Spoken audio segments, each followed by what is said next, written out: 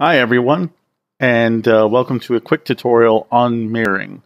So when mirroring an object in 3D Studio Max, which is pretty much taking one side of a body, let's pretend this is one side of a torso, and we're going to mirror it over to another side, attach and weld it to form our final torso. So step one, make half the torso. We got half, okay? Looks like half, looks good. Check your different viewpoints. Looks like half, great. Second step, check the inside. So the part that's going to be like hollow pretty much. You want to make sure that there's no polygons in there so that when we weld them, there's not going to be any hidden polygons. And when you go to unwrap or smoothing, that there's not going to be any major issues with it. So now that we've sorted that out, there's no hidden polys. We're pretty much exactly half. We want to go to our hierarchy menu. So normally when you start Max, it'll be in the create menu, which is here. Right beside that is the modify menu. And third is the hierarchy menu, which is what we want to play around with. The first menu that will pop up is the adjust pivot menu. And what we want to do is affect the pivot only. And the reason why we want to affect the pivot is because when we do mirroring, it's going to use this as sort of a central point, or the point of which it's going to mirror against. So you want to move it to the center, or the edge of your model, I should say, or the center of one of your models fully attached, where that center point will be. So we're going to move it close to the edge. We're going to go to our different viewports. We're going to zoom in and make sure this is pretty much right on the edge, like so. And then we're going to turn off affect pivot only by clicking on it. There you go. The arrows disappear, and now we just are left with our WER keys. And now the pivot point is actually right on the edge of our model. Next step, we want to mirror it. We go to our top menu here, our top bar, click on Tools, and you click on Mirror.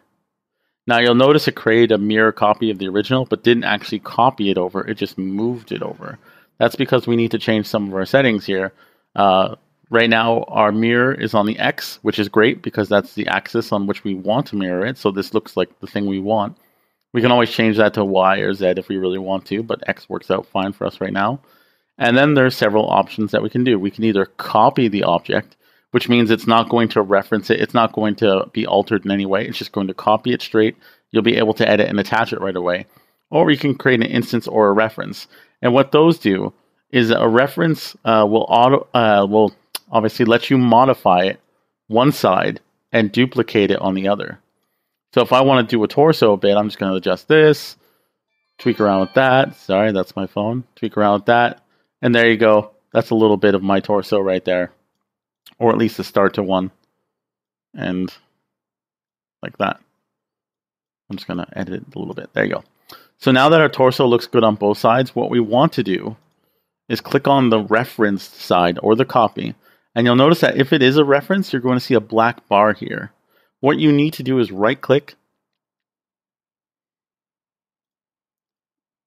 on Edit Mesh, sorry about that, and click Make Unique. What that does is it no longer creates a reference, it's turned into just a copy or a clone.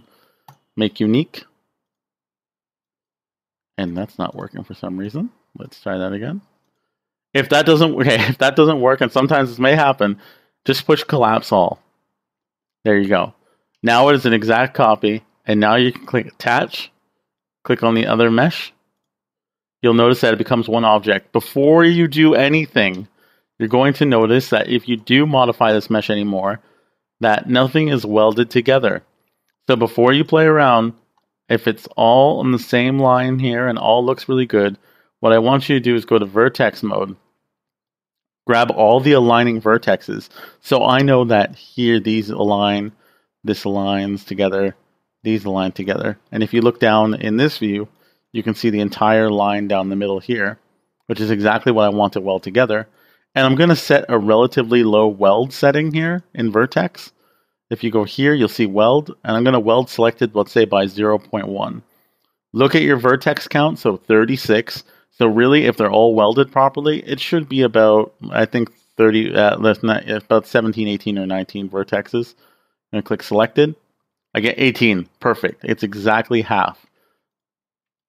And that's all you need to do. Now they're all welded together. You'll notice if I move the polygons, there's no holes anymore. It actually moves the proper amount of polygons. If you go to wireframe mode, there's no polygons hidden on the inside, so you have a perfect mesh to work with. And that's a little tutorial on setting up the new pivot, mirroring, attaching, and welding. Good luck.